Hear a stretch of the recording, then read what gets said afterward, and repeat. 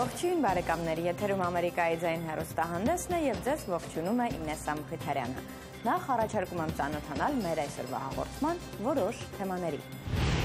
Միացյալ Նահանգներում գնալով ավելի լայն տարածում է գտնում համատեղ գործածման տնտեսության գաղափարը։ Փորձարկվում են տարբեր հիվանդությունների բուժման ոչ տեղորայքային միջոցներ։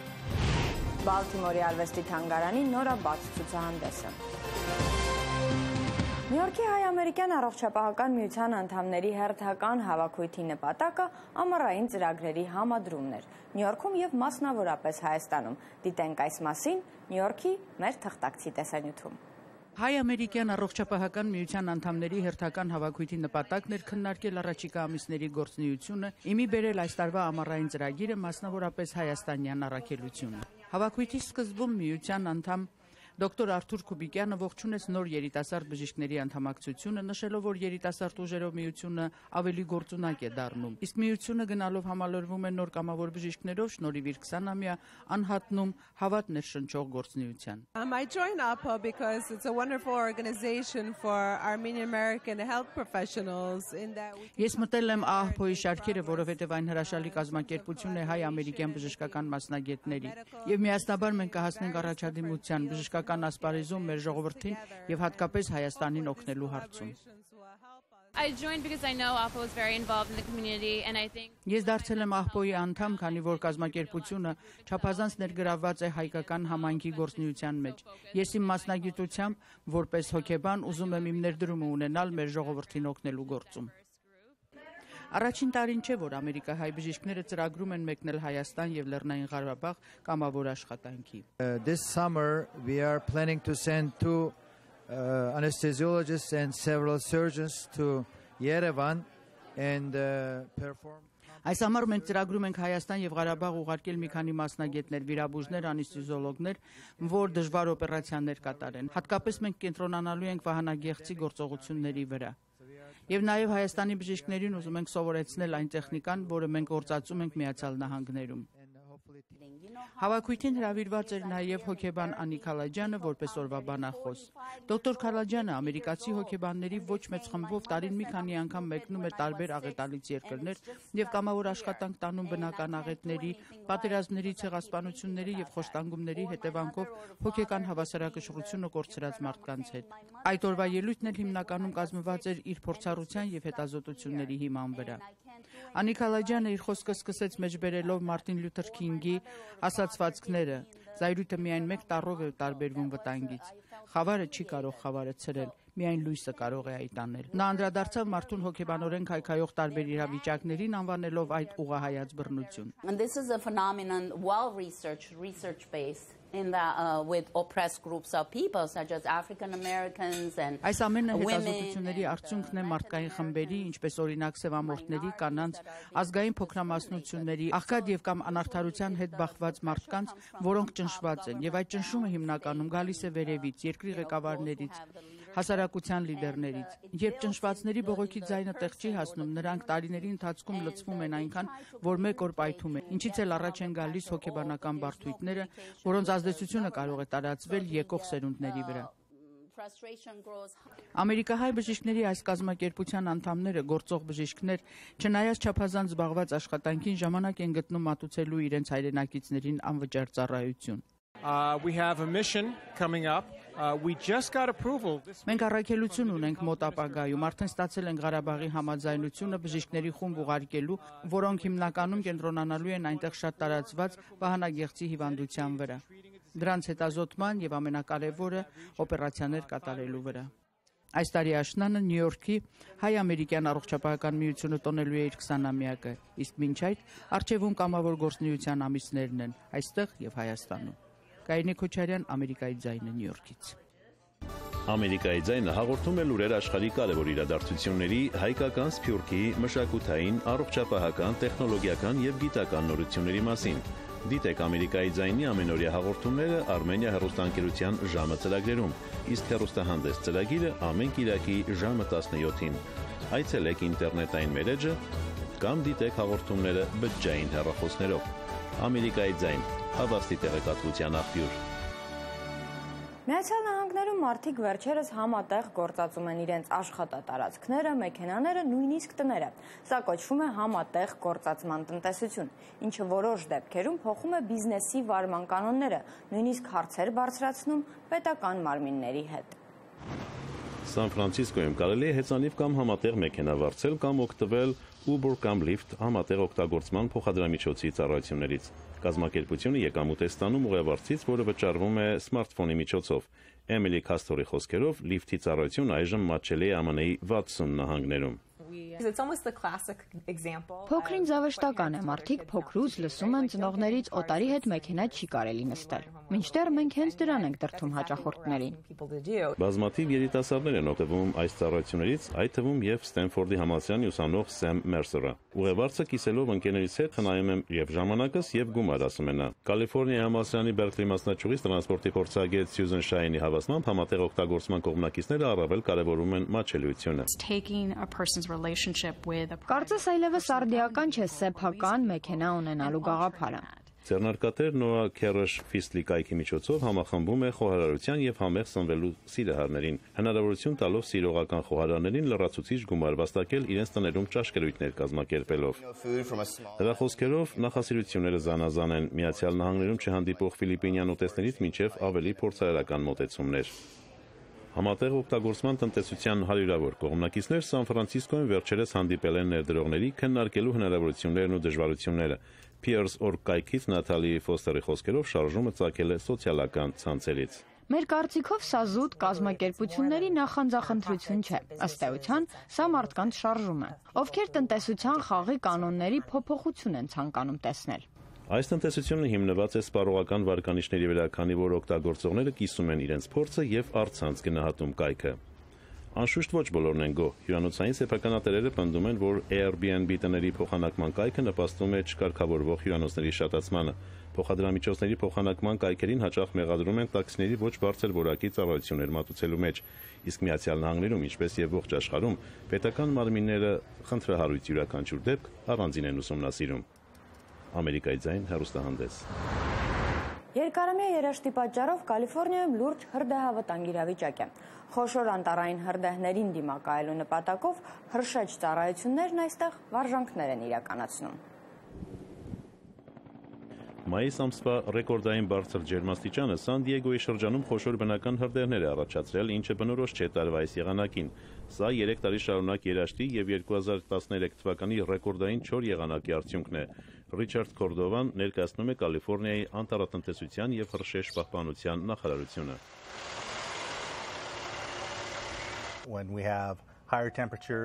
Բարձր ջերմաստիճանի, ցածր խոնավության եւ քամու պայմաններում ծայրահեղ հրդեհավտանգ իրավիճակ է ստեղծվում։ Այս 3 գործոնների առկայության դեպքում մեր ծառայությունը անմիջապես պատրաստվում է հակազդման, ասում է նա։ Համեդ քաղաքի այս հրշեջ օդային կայանում նախարարության օդային ծառայությունը վարժանքներ է իրականացնում։ Անտառային հրդեհավտանգ վայրեր են մեկնում ուղղաթիռներ եւ ինքնաթիռներ, որոնք օդից կրակմարիչ նյութեր են լցնում։ Մայք Վենեբելը նախարարության պայմանագրային օդաչու է, ով երբեմն մասնակցում է տեղի ոչ մեծ հրդեհների մարման աշխատանքներին։ Երբեմն հարկ է լինում աշխատել 3500-ից 4000 մետր բարձրությունից, օրինակ հասնել բարձրադիր Սիերրայի գագաթները, երբեմն էլ մոտակա անտառներում։ Թռիչքները շատ տարբեր են, երբեմն չափազանց վտանգավոր, երբեմն էլ ոչ այնքան։ Օդաչուները եւ հրշեջները իրենց տեխնիկան միշտ պատրաստ են պահում, եղանակի տեսությունից տեղեկանում են հնարավոր վտանգների կետերի մասին եւ ծրագրում թռիչքները։ Գումարտակի պետ Թրևիս Ալեքսանդրի խոսքերով Կալիֆոռնիայի ողջ տարածքում օդանավեր են կայանված, որոնք րոպեների ընթացքում կարող են հասնել հրդեհի վայր եւ օժանդակել ցամաքային հրշեջ ծառայությանը։ Հարակիչ հրշեջ կայանում անձնակազմերը պատրաստ են դիմակայել ինչպես քաղաքային, այնպես էլ անտառային հրդեհների։ Օդային եւ ցամաքային հրշեջ ծառայությունները աշխատում են թույլ չտալ, որպեսզի հրդեհը հասնի տներին եւ այլ շինությունների, ասում է Մայք Վենեբելը։ Հրդեհներին դիմակայելու համար մշտական ջանքեր են պահանջվում։ Ըստ պետական պաշտոնյաների Կալիֆոռնիայի բազմահազար հրշեջ անձնակազմերը համալրվել են 300 նոր հրշեջներով, ում այս տարի դժվարին աշխատանք է սպասվում։ Ամերիկայի ձայն հեռուստահանդես։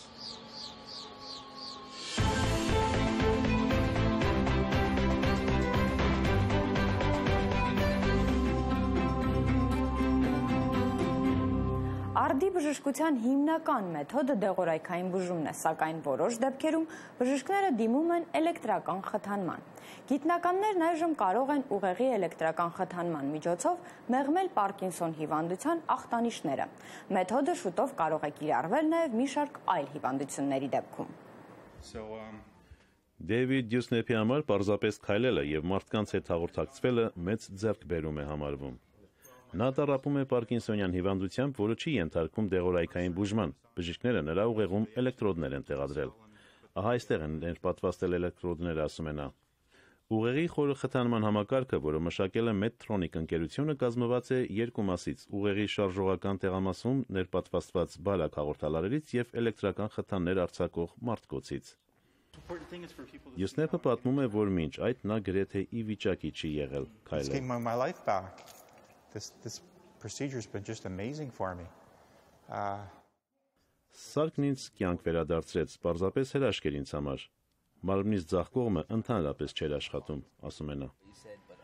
Ռայս համալսարանի նյարդաբան Caleb Cameron ուղեղի խթանումը փորձարկում է առնետների վրա։ Թեև բուժումը օգնում է, գիտնականները դեռևս չեն կարողանում բացահայտել, թե ինչպես։ Ըստ երևույթին սարքը ոչ թե վերականգնում է ուղեղի բնական աշխատանքը, այլ նոր մեխանիզմով է ստիպում շարժումներ կատարել կամ ազատվել դողից, ասում է Cameron։ Cameron-ի խոսքերով էլեկտրական խթանումը կարող է խաբել ուղեղին, նմանակելով շարժողական ակտիվության վերահսկմանը եւ մասնակցող դոփամին նյութի գործառույթը։ Այլ հիվանդությունների դեմ պայքարի նպատակով Cameron-ին եւս ծրագրում է ստեղծել ուղեղի խթանման համակարգ, որը կգործի հակադարձ կապի սկզբունքով։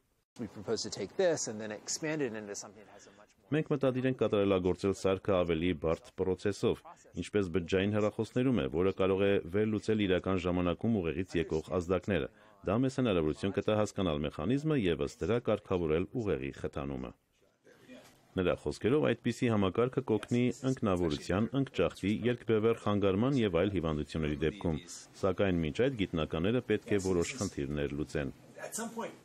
Cameron-ի հետազոտությունները ֆինանսավորվում են ազգային գիտական հիմնադրամի կողմից։ Նա հավատացած է, որ 5 տարվա ընթացքում կստեղծվեն փորձարարական սարքեր, որոնք կօգնեն մեղմել նյարդաբանական որոշ հիվանդություններ ու մտավոր խանգարումներ։ Ամերիկայի ձայն հեռուստահանդես։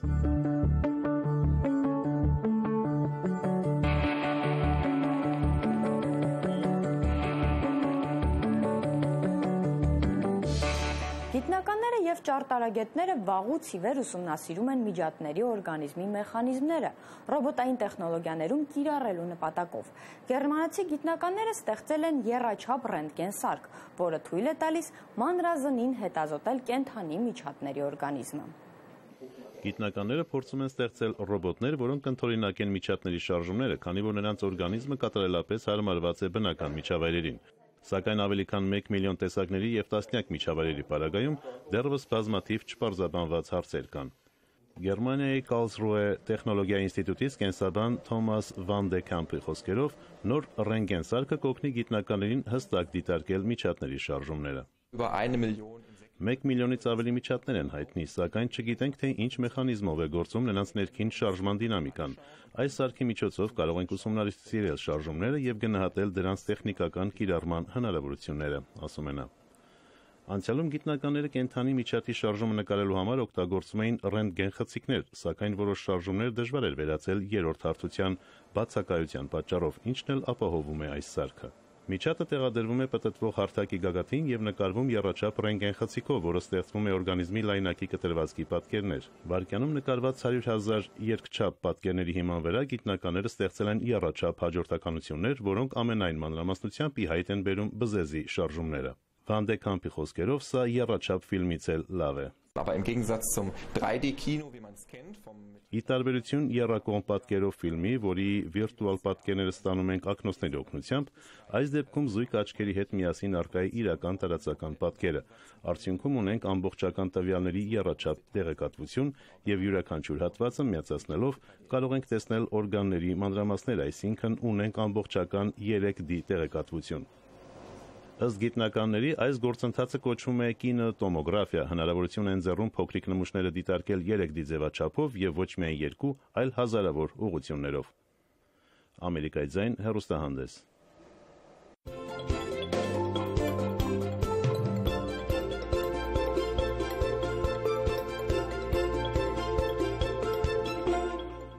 Բալթիմորի արվեստի թանգարանի նորաբաց ցուցահանդեսը ներկայացնում է տեխնոլոգիաների ազդեցությունը մեր կյանքում արվեստագետների մեկնաբանությամբ։ Դիտենք այս մասին մեր վերջին տեսանյութում։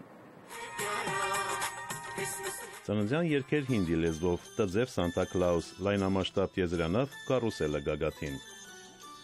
Նկարիչ Քենի Էրվինի այս տոնական տեսարանը ծննդյան տոների առևտրայնացման համարձակ արտահայտությունն է, որում ավանդական տոնական իրերը ստացել են արտառոց տեսք։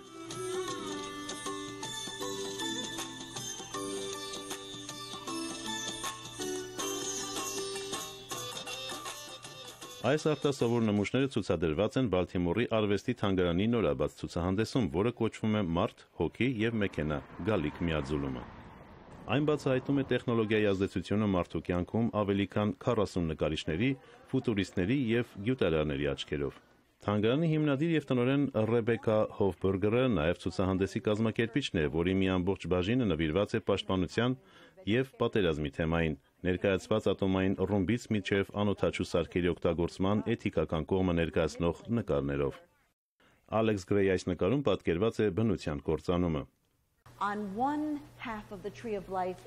Ծառի մի կեսում երկիրը և մարդը կատարյալ ներդաշնակության մեջ են, սակայն մյուս կեսը ներկայացնում է մեր անխնա վերաբերմունքը բնության հանդեպ։ Որքան ենք հեռացել բնությունից, քանդակագործ Էլեն Քրիշչենը ներկայացրել է երկու գործ։ Նրա Ajax ռոբոտը պատկերված է անպետք նյութերից, իսկ դաշնամուրի պահեստամասերից հավաքված դաշնամուրային ընտանիքը ներկայացնում է անցյալ դարաշրջանը, երբ այսօրվա մեքենայաստեղծ իրերը ձեռքով էին պատրաստում։ Այս իրերը տոգորված են այն մարդկանց էներգիայով, որոնք ստեղծել և օգտագործել են դրանք։ Փորձել եմ կրկին համախմբել և այլ կյանք հաղորդել դրանց, ասում է նա։ Կան նաև տեխնոլոգիաների դրական կողմը ներկայացնող նմուշներ, սակայն մարդկության կորուստների թեման գերակշռում է։ Տպավորիչ է Ֆրեդ Քարթերի հսկայական փայտե փորագրաքանդակների շարքը։ Վերջին ճակատամարտը պատկերում է մարդու ցավալի փոխակերպումը ռոբոտի։ Ֆրեդին խիստ մտահոգ էր, որ մարդկությունը կորցնում է իր մարդկային կերպարը։ Մարդ-ռոբոտ երկկողմ քանդակով նա ցույց է տալիս, որ մենք այլևս լիարժեք չենք։ Թեև ցուցադրանմուշներից շատերը զվարճալի են, այդ ամենի հիմքում լուրջ հարց է կանգնած. մարդիկ կօգտագործեն հարաճուն զարգացող տեխնոլոգիաները դրական, թե բացասական նպատակներով։ Ամերիկայի ձայն հեռուստահանդես։ Բարեկամներ, մեր այսօրվա հաղորդումը մոտեցավ իր ավարտին, հիշեցնեմ սակայն, որ Ամերիկայի ձայնի հաղորդումները կարող եք դիտել նաև մեր կայքեջում, որի հասցեն է amerikaizain.com։ Մինչ մյուս շաբաթ ամենայն բարիք ձեզ, ցտեսություն։